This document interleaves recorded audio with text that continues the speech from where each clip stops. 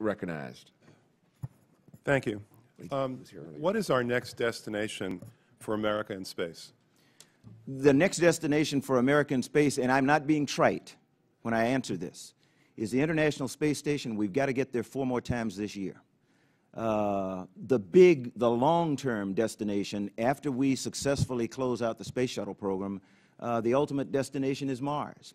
And there are intermediate points that we're going to have to get to before we are capable of going to Mars. If you gave me all the money in the federal budget today, I could not get a human to Mars.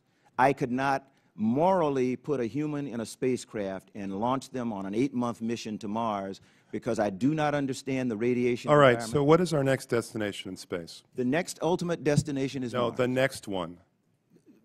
Congressman, the next destination, as I said before, is the International Space Station. And we've got to do that 4 more times. Let's not be trite then. What is the one after that?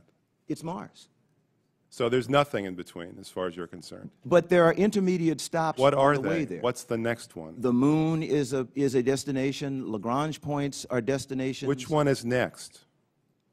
You mean where do we go immediately next? Is that the question? That's what next means. Congressman, we are in the process of developing a program. I will have to be able to give you the details, and I will come back and make it for the record in the coming months. So why are we even talking about how to get to the next destination? We don't even know what that is. Congressman, we do know what it is. We know what it is. What is it? Congressman, we can go back and forth forever. We seem to have to here. I'm looking for an answer. Okay. The next destination in the Constellation program was the moon. What about now, since you're planning to eliminate the program of record and the program to which we are working right now, because you have told me that I have to continue to work the Constellation program, we're talking about the 2011 budget, but if you ask me right now, the next destination is the moon. Okay, good. Now, the Augustine report came up with 4 options and several sub-options or alternatives within the options. Which one did the administration adopt? The administration adopted the recommendations of the Augustine report, which was the flexible option? Path. The flexible path. The flexible path. Yes, sir.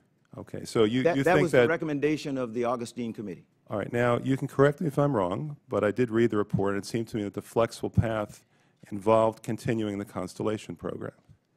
Is that a fair statement? The Constellation, the Augustine committee did not recommend cancellation of the Constellation program. That's so. Then I'm right. You're right that they did not recommend cancellation of the Constellation program? The flexible path included continuation of the Constellation program. The flexible path did not necessarily include. I think you're cherry picking from the report. The report said. I just want to know why you had all these people come together, the people who knew the most about the space program, and then you ignored their recommendation to continue the Constellation program. Congressman, that's what I'm asking. They did not recommend continuation of the Constellation program. What the flexible path did. Congressman, what the report said was that they find no technical challenges in the Constellation program that cannot be met the way that NASA has always met them. However, to do so will cost a significant amount more than anyone will reasonably be able to place in a budget. All right, regarding the budget, it seems to be your plan to put people in space through commercial programs. Is that correct? I intend to put people into low Earth orbit through commercial programs. How often has that happened so far? We do it today.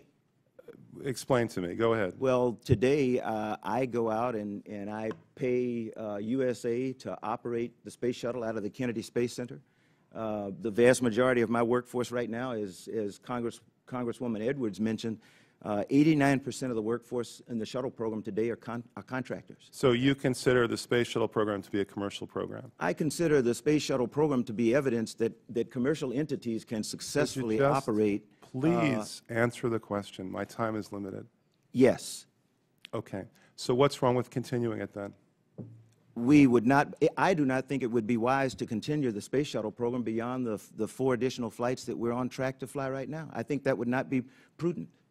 But if one's commercial and the other's commercial, what's the advantage of switching? The advantage is that we relieve ourselves of the responsibility and the cost for operating and maintaining infrastructure as we do today with the space shuttle program. Isn't it true that commercial entities have never put a man in orbit? Commercial entities have put every human in orbit that the United States has flown. and you can take that up with North American Rockwell or Boeing or the United Space Alliance. Honestly, I'll tell you, my time is up now, so I'm going to tell you this briefly. I think that what you're doing is taking a shot in the dark. You have no way of knowing if any commercial entity will ever be able to put a man in orbit, no matter how much money you throw at them. What you're doing is you're taking NASA's manned space program and making it a faith-based initiative. I yield the rest of my time.